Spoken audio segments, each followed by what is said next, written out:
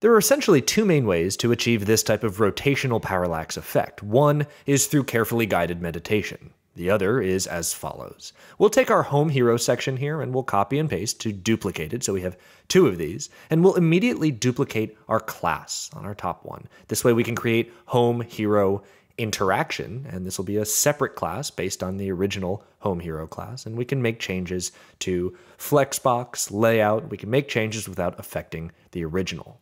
Let's go down and remove our image. Let's set our background color to black. And most importantly, let's set a children perspective to 1000 pixels. And this will let us achieve the 3D effect later on. And for our home hero wrapper, this combo class interaction is going to let us temporarily change the display setting to none. So it's out of the way. We can focus on this. Now, the key to all of this is a div block. This div block, we're going to very specifically name this rotator, and this rotator div block plays a huge role. We're setting explicit dimensions on it, 400 by 400, and so we can see what we're doing, let's assign a color. We'll make it blue, but we'll also make it translucent so we can see what's behind it as we're manipulating this object. We'll make sure everything is justified using Flexbox, we're centering everything, and we'll create a page trigger interaction based on when the mouse is moving in the viewport. And when the mouse moves, we're going to play a mouse animation. We'll create a new mouse animation. We can call this something creative like awesome rotation. And we'll essentially set two actions. At 0%, we'll rotate our rotator so that it's 10 degrees to the left. And at 100%, when the X position is at 100%, we're going to make sure the Y rotation is at 10 degrees. Now, for our Y actions, we're going to do a similar thing here. And we're going to be affecting our X rotation. In this case, we'll do 6 degrees at 0%, and at 100% we'll use -6 degrees. If we turn on live preview, we get an idea it's working correctly, but in preview mode, we can see even more clearly that this is rotating based on our mouse position. Let's close out now that that interaction is complete, and we'll adjust smoothing, this is the damping, and bring that up to something like 93%.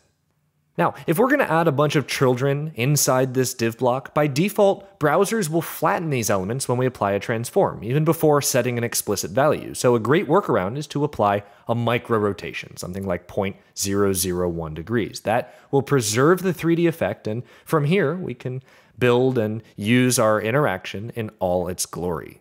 We're dragging in our assets. We have clouds, galaxy core, and a background. Let's drag in the background image. And for this background image, we can create a class. And we'll name this class something simple like background. And we'll set a few of these properties. For instance, 7,500 pixels on the width and a maximum of none. We don't want a maximum width. We'll set the position to absolute, and we'll do a transform. We're going to transform this along the z-axis, and we're going to bring it about 2,000 pixels away from us.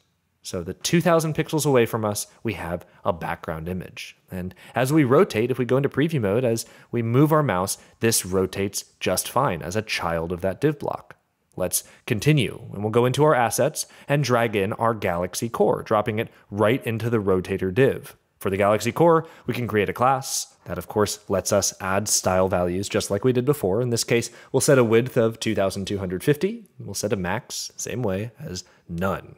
We'll set our position to absolute. And just like before, we're going to affect that transform. We're going to transform along the z-axis, but we're going to do 1,000 pixels this time. And we can already see, if we go into preview mode, we can already see that parallax motion beginning to happen between the galaxy core and the stars in the background. Let's build even more. We'll use the clouds PNG we imported. We'll drag it right into the rotator, and for this, we're going to create a class. We're going to call the class clouds, and we'll start setting some defaults because we're going to reuse this class. Let's set 1,000 pixels, a maximum to none. Again, this is going to be absolute in terms of positioning, and we're going to adjust the transform. We're going to move it along the z-axis, this time back 500 pixels. And we'll close out of there because we've now properly configured our clouds object. Let's copy and paste that clouds object. And this time we'll add a combo class called closer, And this is affecting the second one, the one we just pasted in. Let's set the width to 2000 pixels. And in terms of that transform, we'll go all the way back down. And instead of moving back 500 pixels, let's set that to 0. And let's move down about 250 pixels. And we'll copy and paste our clouds again. This time, we'll delete the closer combo class and assign obnoxiously close as a combo class. Same deal here. We're inheriting the basics from the clouds class, and we'll set 2000 pixels for the width. And in our transform, let's move it down. Let's adjust our Y position to move down about 90, 93 pixels. And for our Z value, let's bring it even closer. In fact, let's do something like 600 pixels. And that's going to work great. If we go into preview this, if we go into preview mode, we can see all of these layers, all these elements at different Z values, at different distances away from us, are moving and rotating properly. Now, let's select our rotator div block because we really don't need to see this anymore. We can select the background color and make it transparent. And in fact, we set those dimensions before so we could see what's going on. We can remove those dimensions. We can make it 0 pixels by 0 pixels. And if we do that, we can move around inside preview mode and see that this looks pretty great. We have multiple layers that are rotating. They're all children of the rotator div block. Now, let's go to our home hero wrapper. We're going to use our navigator because we hid this before by setting the display to none. Let's bring it back to block. And of course, we'll need to adjust its Z index to make sure it's visible and sitting in front of everything else. And we can go and move our rotator object, move our rotator div on the top. And this will let us make an adjustment to our home hero wrapper, this interaction combo class. We'll simply affect the top margin and get this spacing just right. And to preview, let's go into preview and we'll move around and see that this looks great. The interaction is functioning exactly as we expected. We can hover over different elements. We can move out of that object because it's basing this interaction, it's basing this rotation on our mouse position in the viewport. So let's do one more thing. Let's turn this off on mobile devices so we can only see this on desktop view, and we'll select our original home hero and turn off desktop visibility. So if we go into preview mode, we can see this interaction. This interaction is functioning exactly as expected. And if we move to tablet, or we move to mobile landscape or mobile portrait, we can see we're using our original section. So let's review.